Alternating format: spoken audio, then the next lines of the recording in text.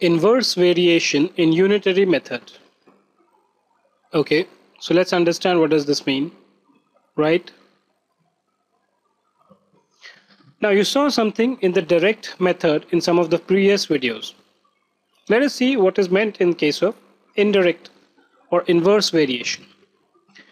Now if you notice, in certain cases what happens is that one thing, let's say there are two variables A and B, and the most common example given is that of speed and time.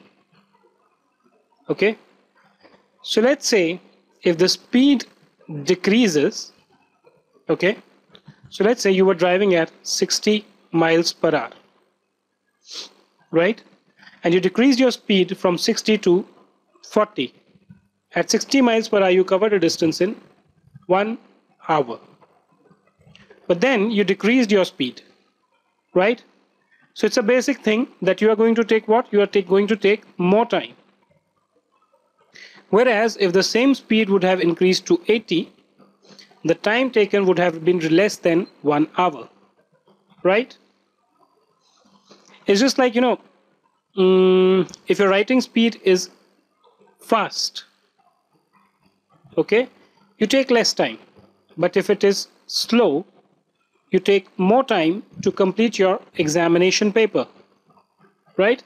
So in these cases, what happens is that instead of a direct correlation wherein one thing increases, so the other also increase, what happens is the situation is a little different. If one increases, the other goes down, right?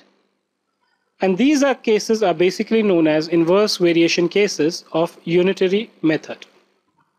Now let us see something in respect of the example which is given. Or maybe let us leave it like this only. Let's kind of just concentrate on this. If a builder can construct a house, so there's a house which has to be constructed by a builder by using 42 people. So there are a set of people who are constructing this house, so 42 people in 126 days. So when 42 people were working, it took 126 days to complete the house.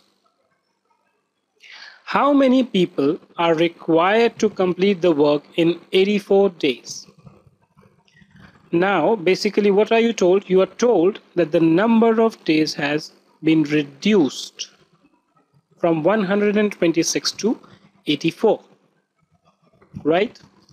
Now, given that the number of days has reduced, what will be the impact?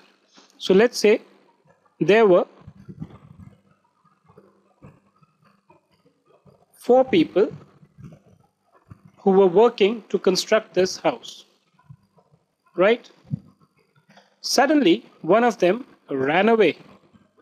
So what will happen? These 3 poor chaps will together have to complete the work amongst themselves, right?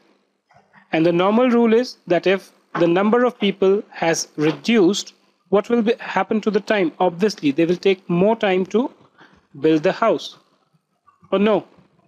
The answer is yes. They'll take more time, right?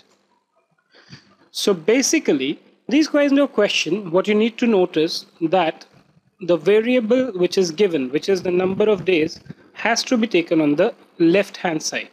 So let's say we say that in 126 days, 42 people can complete the work, right? But if you have to complete the work in 1 day,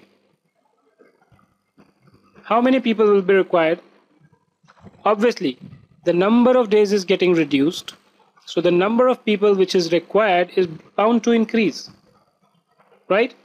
And how do you increase? You do the increase by multiplication. So we will require 42 into 126 men or people to complete the work in 1 day.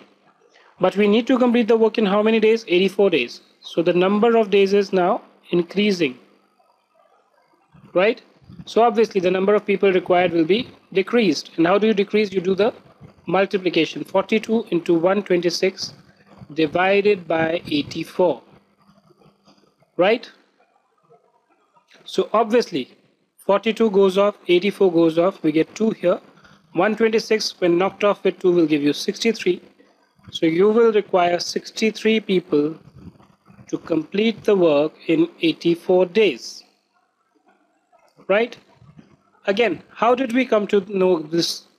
By using the unitary method. We knew 126 days are required by 42 men. So if you have the work has to be completed in 1 day, a unitary method will require obviously more number of people. But if the number of days is 84, then we require 42 into 126 divided by 84. Right? You can solve other similar problems using this particular method. Okay? Just remember that the unitary aspect needs to be found out for the variable which is given. The unknown variable has to be on the right hand side.